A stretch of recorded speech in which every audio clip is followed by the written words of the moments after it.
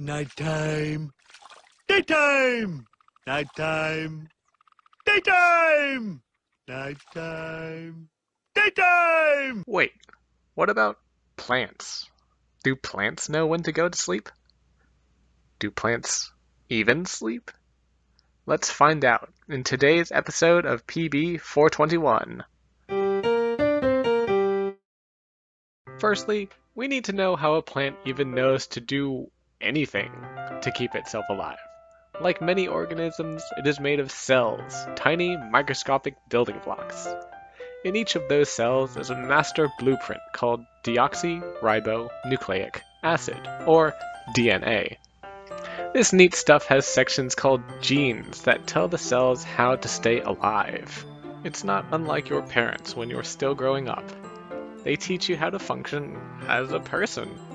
But without DNA, plant and animal cells wouldn't really know what to do with themselves and just stop working. And die. Dying is bad. DNA can do a bunch of different things, but let's focus on how plants know when it's time to go to sleep. DNA has a gene that helps make what's called a TOC1 protein. It will act as a regulator to either help or hinder the making of other proteins.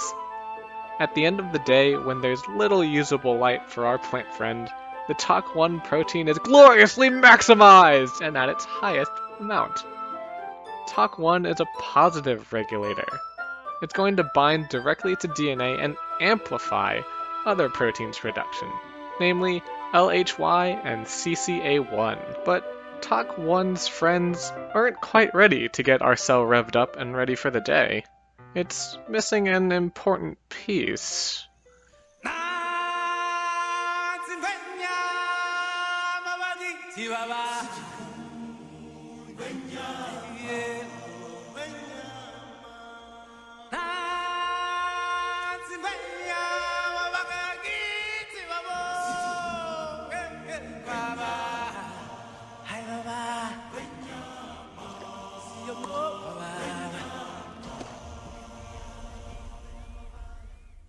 Praise the sun!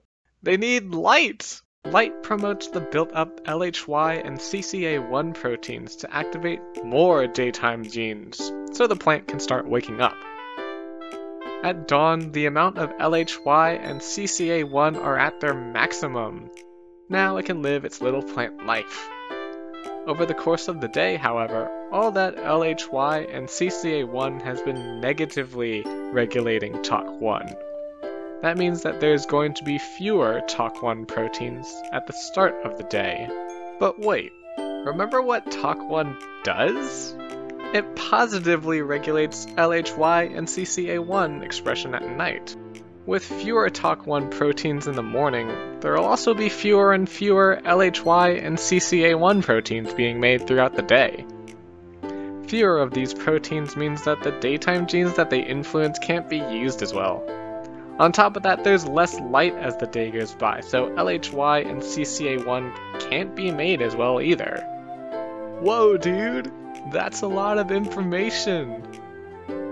In short, all of the daytime genes are slowly being turned off, just like how you do fewer daytime activities and get more and more tired throughout the day.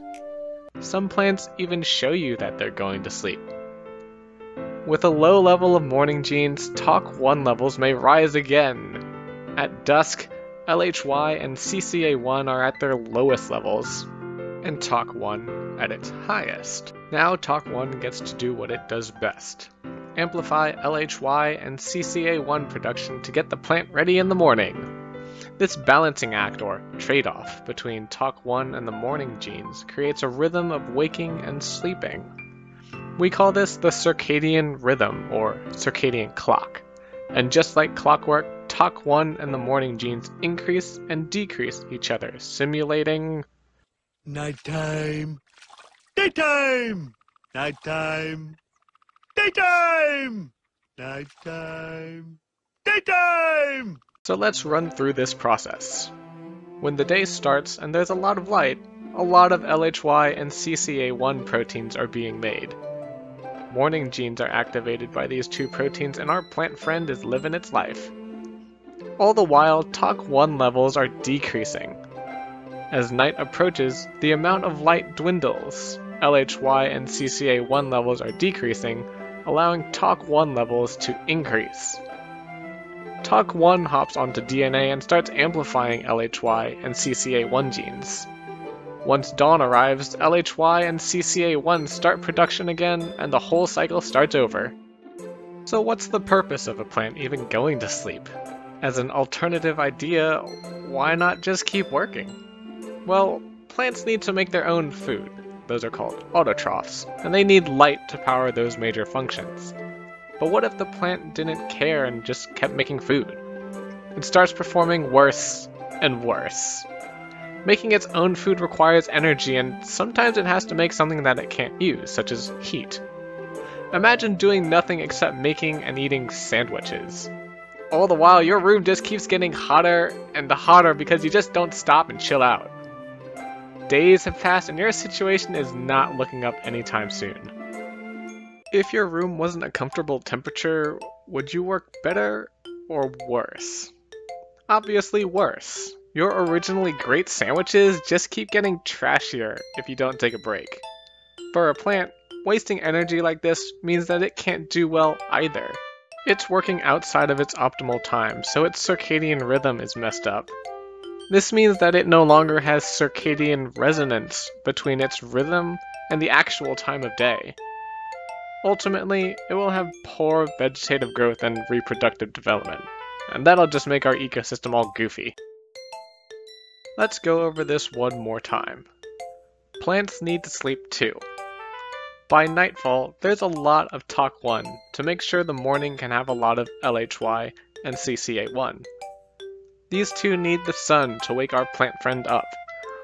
At dawn, there's a lot of LHY and CCA1, but very little TOC1. As the day goes by, TOC1 proteins get built up as LHY and CCA1 proteins get used up.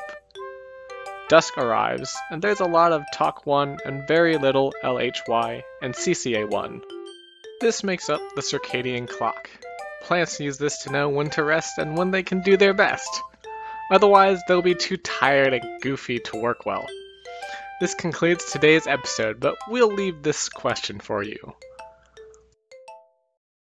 How does TOC1 affect morning proteins at night? As always, from everyone at the studio, have a great day.